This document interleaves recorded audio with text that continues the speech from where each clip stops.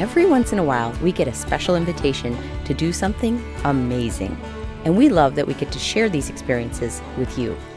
Rob follows KYD, and when he heard we were going to Nova Scotia, he wrote to us and said, "How would you like to go out with my father-in-law on his lobster boat in Sydney, Nova Scotia?" And of course we said yes. Now, Paul's been a fisherman for over 50 years, and you're going to see the real deal, his daily routine. And you should know, it starts a bit early. Thank you. Nice to meet you, my husband, Paul. Hi, Paul. Nice to meet you. Yeah. Thank you for letting us stay here. Oh, you're welcome. Hey, Trish, what time is it? Really? Yeah. It's 4:14. Isn't that your bedtime? Don't you go to bed around 4? Getting handy. 6 o'clock, I'm gone. Oh, you do you really? Oh, yeah. How do you go to bed at 6 o'clock? You got to. You're getting up at 2 o'clock. That's not just for one day, eh? That's every day. Monday, Tuesday, Wednesday, Really? Thursday, Friday, Saturday, right? Okay. I usually at Timmy's around anywhere between 2:30, 2:45 when I go in and get my coffee, right? Okay. But I just go in and pull in, grab my coffee and gone. But if you're going to be waiting there, I'll just wait for you if I'm early or something, right? I'll just pull in the parking lot and wait. All right, how long does it take to get set up at the boat and everything? Don't take me long. I'll go down. See, I go down early. I'll be honest with you. I go down an hour and a half early. Okay. And I like to sit in my truck and chill out and drink my coffee. Okay. The boys might have a bit of bait to chop or something, but tomorrow they won't because we're putting redfish on, so they don't have anything to chop. Yeah, yeah. But we usually go down aboard the boat at 3:30. I'll start the end, check the oil and everything, start it up, let everything warm up, turn all the electronics on, get everything warmed up. As soon as everything's warmed up, I'll just sit them, let her go, and Yeah. away we go. Away you go. How far we go out? You don't go very far off shore. Okay. But I go down, right down on what I call my southern end, right? That's the farthest to the south that I go. I'll steam right down there because it's dark, right? You can't haul traps anyway. You're going to see guys hauling traps with lights and everything, but I'm not one of them guys. Yeah. I like to do it in the daylight. Okay. Okay. But anyway, I go right down my southern end. I just take my time going down, right? Because I know I've got lots of time. Not going to be daylight till 4:30 before I can start seeing anything anyway. So as long as I'm there for 4:30, then I start at 4:30. And we haul. We'll haul up and down, then we'll go to another place, up and down, up and down, up and down. Then we'll go to another place, up and down, up and down, up and down. Now I got to ask the obvious question. Why so early? Early bird gets the worm.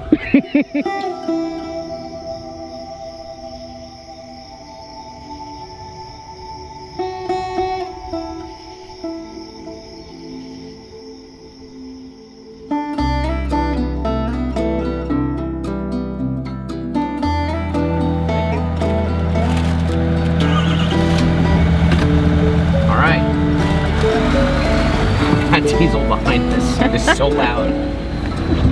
All right, here. Okay, here we go. All right. Let's be ready. All set. We're all set. Ready to go. Just follow me. Okay. Well, you gotta love a regular cab F350 dually. The proportions are so great. It's like a little bulldog. It is like a little bulldog.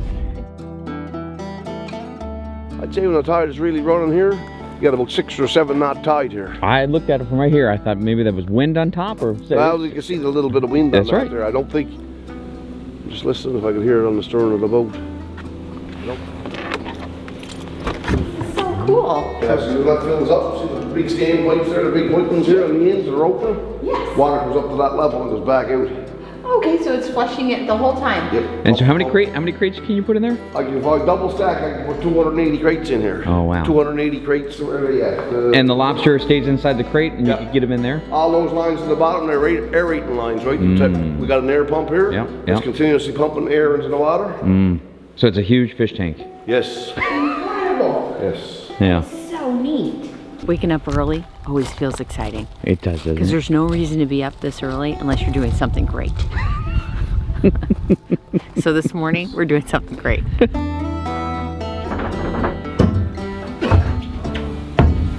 Oh, wow. What's the motor? That Yeah. is a 6V71 Detroit.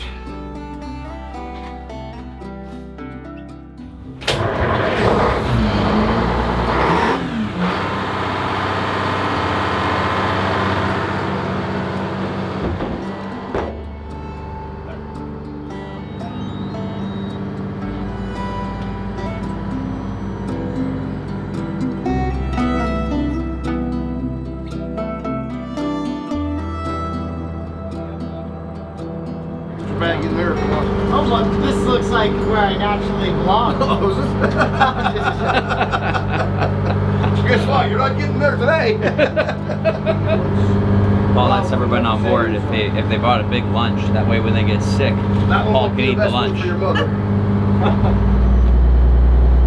Alright. Yeah, you can let her go. So what if I gotta stay here for a few minutes before we can see? At least we're out there.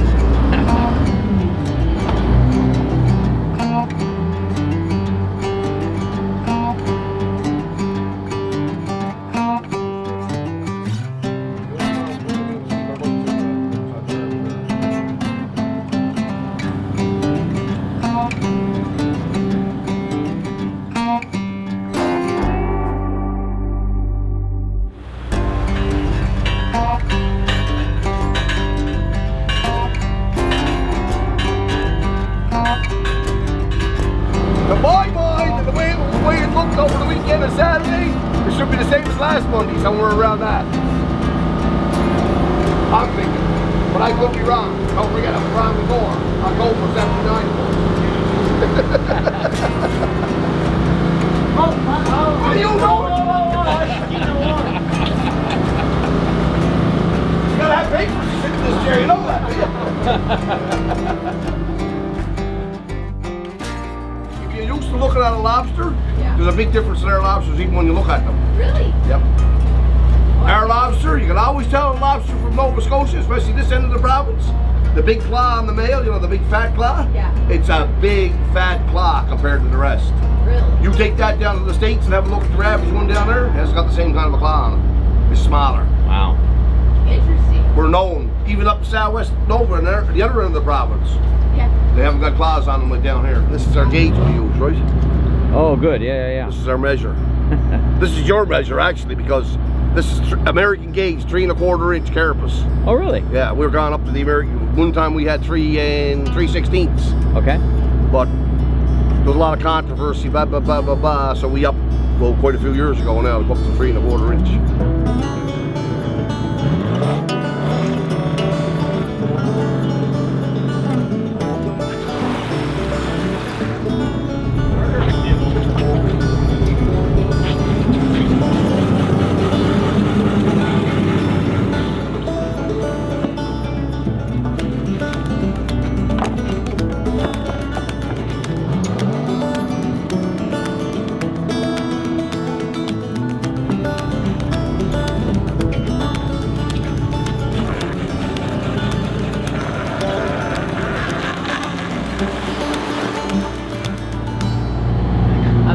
Right now, so far, there's only one in the hole. Because all the other guys are too small. They go back immediately. Yeah, not good for this year, good for next year. Yeah, it's not good for today, but it looks good for next year, but that's not going to help you today.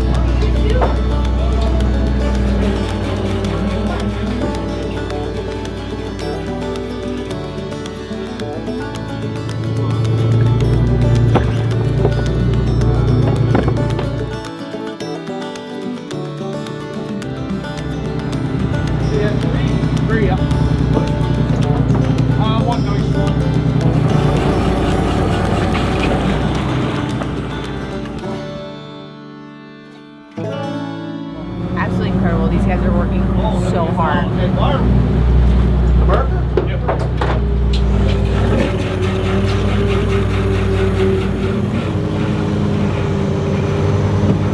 More pronounced these claws here to what you fellas got down there in Maine? Yeah. This claw right here? Yeah. See how fat it is? Yes. You haven't got them like that down in Maine. I know you haven't. No. That's only a one clawed one, right? Put your finger in there? Wow. But go ahead. Yeah. No. I'm just glad that his little clampers have a rubber band on them. Potter said, you know the big boys, they come up and they ask for a smoke. You got a cigarette, they come up with a knife, they're ready to fight. That's what he said. That's 12 out of 5. Is that good, right? Oh, well, we hauled 9 of them orange ones there for 9. Yeah. We hauled 6 pink ones there for, what was it? 10, was it? No, it's 9, the same male. 9, yeah. Now we just hauled 5 for 12, so. Look at this, look. There's what you get, look, with guys all the top of you, look. Oh my gosh. Now I gotta start untangling that. you look at all these buoys out there, you see they're white, they're green, they're blue, but it's like a language because each one belongs to a different fisherman. And what you may or may not know is that it also has to do with the depth. They're telling you different things. It's a whole language. It's so cool. So they know exactly which ones are in which sequence and where they are on the floor. Oh, wow. Yeah. Yep. Is it lunchtime yet? Oh, what time is it? 25 after 5. Wow. Just getting started. How many pots you pulled up, or how many traps? 10, 20, 30, 36 we got hauled right now. How many are we going to? 275. So as you can see, we got a ways to go.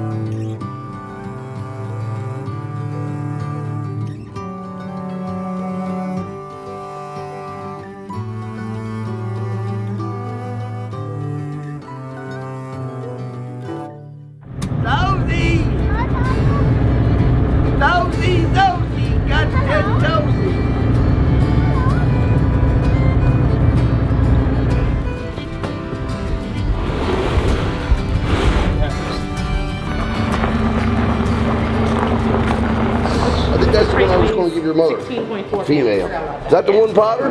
Is that bigger? Now was this the one I said I was giving you? Caleb? Is that the one I said? I'm just going to take That pot there, you want it about between a third and half full of water. That's all you want in that pot. Okay. I'm going to give you some salt to add to it. Okay. Put the salt in, boil the water, get it boiling good. Okay. Then put your lobsters in. Take the bands off before you put them in the water. Okay. Because you're going to taste the rubber if you don't. Some people say I'm crazy, but I'm not crazy. You can taste the rubber off. I believe you. Best not to turn the lobster on his back when he gets in the water. Right? Be careful because the water's boiling. He might flip his tail and stuff too, right? Oh. So just flip him on his back and put him in the water. It'll only take a second. He's going to be dead. Okay. And especially the ones on the top of the pot, make sure they're on their back. Okay. To cook better. Look at that. Watch the stove, and when it starts boiling again, boil those lobsters there for about 25 minutes. 25 minutes. And then take them off right away and put them in cold water. Okay, cold water. Yeah. I can do that. You can just take the pot now and go down by the shore, just immerse the water there. Leave it in the cool water until they cool off, right? Okay.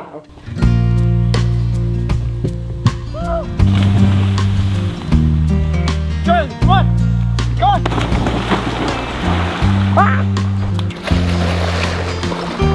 Oh, the race is on. I think Charlie's gonna beat him. I think Charlie's got him. Oh, not even close. Not even close. Mr. Webfeet got you by a mile. Good boy, Charlie. That's a fair race right there. That's a fair race.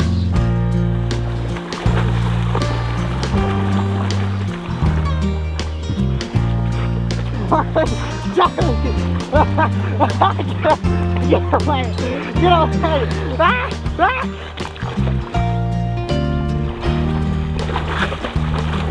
Swimming? You want to keep going swimming, Charlie?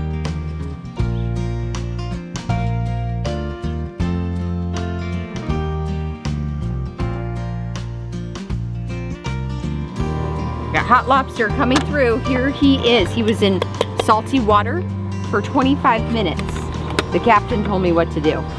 And now he's getting an ice bath immediately following. Okay, I'm gonna drink out some of that hot water. Okay, so Paul said, he says he doesn't know why, but giving a little ice bath right after they come out of the water. It makes perfect sense. Like if you're cooking vegetables or anything like that, like if you're doing green beans, you would cook them in boiling water just really quick until they turn green and float to the surface. Throw them in an ice bath, it immediately stops the cooking so you get it just right. Ah. So anyway, so then what'll happen here, I think, I've never done this before, but the meat will shrink away from the shell and it will preserve its juiciness.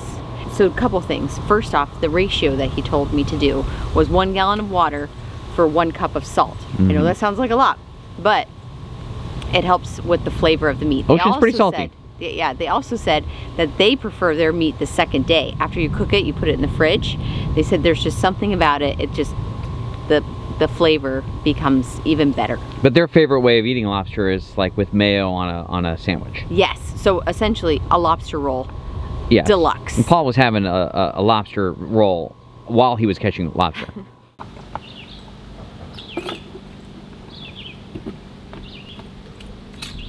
All right, so now we're headed to Michael and Amanda's house. They're KYD insiders. They live 19 minutes from here. And we're gonna celebrate 4th of July with them. How nice! They said they were gonna fly the Stars and Stripes for us. They said that, yeah. Isn't that sweet? And Trish, last night we boiled the lobster. And we're gonna swing by a grocery store and Trish is gonna make what we're gonna call Captain Paul's Sliders. Sliders, lobster sliders. Yes. Well, he's a fan of a sandwich Yes. versus a roll. Captain Paul but I'm and gonna the whole put my family. twist on it. Yeah. So anyway, we're excited. We'll share that with you over at Michael and Amanda's, and still lots more to do in Cape Breton. I'll come out and help. Hi. How was it? Good, but no chives, no tarragon. What? That was the whole thing. So we'll have to work with my dill. I have dill. We're doing that. I think that is actually a good lesson. What? You just got to use what you got. As you catch lemons. I'd like to know what grocery store doesn't have chives or tarragon. Well, their herbs were just demolished. The boxes were Oh, because it's 4th of July. So they ran out. there. You mean Canada Day. Dang it. Okay. Amanda? Yes, Amanda. Trish, Caleb. Come in.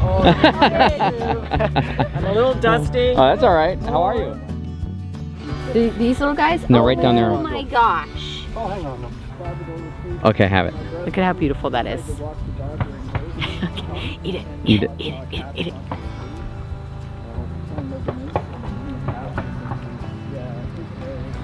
It's amazing, isn't it? Amazing. I just picked that from there. The sun and the soil made this, first of all, beautifully red fruit. That's what I thought. But they just filled me in that you're not supposed to harvest the first year. So not only are we getting to have a strawberry, this took 2 years or a whole, 2 seasons to come to fruition. To get the berries like this. Amazing. It's gorgeous. It's delicious. It's just amazing. Are you telling me chives have this really pretty flower on Yes. them? And I never knew this? Yeah. Don't pick them, yeah. You would never know. Isn't that neat? I'm embarrassed that I never knew a chive was actually pretty. So beautiful. Yes. Look, you know what this is? $4.99. Oh my goodness. This is the tarragon here? This is the tarragon. No way. Look at how much it is. Yeah, it's gone crazy. It really likes this spot. I had it. Yeah, I was gonna make like a lemon tarragon mayo. Okay, what's the plan here, Trish? Well, right now I'm just gonna prepare this. Remember, we're just making this up. I know. There's no guidelines. Maybe we here. shouldn't even call this Captain Paul because... Oh, we gotta taste it first to make sure it's good. Okay, yeah. Okay. And we have a live audience. Making food. It's like being a member of the Galloping Gourmet. Yes. Galloping Gourmet. One of the little tips is to take out your seeds. So that way you get more impact without some of maybe the water that can start to be extracted from your seeds. So I like to just take those out. And then you're still left, if you use an English cucumber or a Parisian, those are the really tiny ones, you can leave the skins on, which is so nice because it just gives you a little something more to bite in. And whenever I make a sandwich, like roast, you guys really like our roast beef sandwiches that we have. I do. So I'll make like a little mayo with horseradish and some Dijon. That's an awesome sauce for a roast beef sandwich. And then do really thin sliced cucumbers. Gives it the perfect crunch, a little zing with the horseradish. It's awesome. Okay, so we're gonna do that. We cooked up gorgeous lobsters yesterday. Here's all the meat. And then typically lobster rolls are just the tail, because you want to save the little clampers for butter. But today we're going all out. Yeah. So we have both. We're gonna use both. We're gonna make a mayo first, and then we're gonna put in some lemon zest, because you know I love my lemon zest, and some mayo. Okay. So that's what we're gonna do. Would you use Duke's if we were in South Carolina? Yes, I would. Okay. And Amanda has the most gorgeous garden. Look at, we picked fresh strawberries, and we're going to use her fresh chives, and we're gonna put in a little tarragon. So we'll make a tarragon lemon mayo as the base.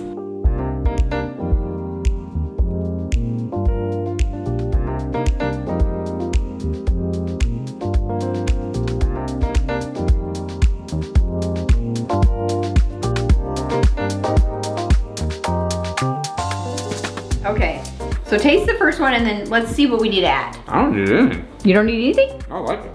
Okay. Yeah. Well then that's good. I love it.